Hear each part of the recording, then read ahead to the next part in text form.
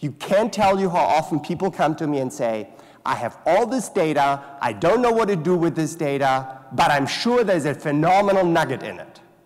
And the answer is, most of the time, and I often don't say this because I don't want to say this into somebody's face, there is no nugget in it. Because the data that you collected was data that was never intended to solve the problem you want to solve. Because if you want to really solve a problem with analytics, what you got to start doing is you got to identify the problems where analytics adds value before you start with the exercise. And that's something that a lot of people ignore.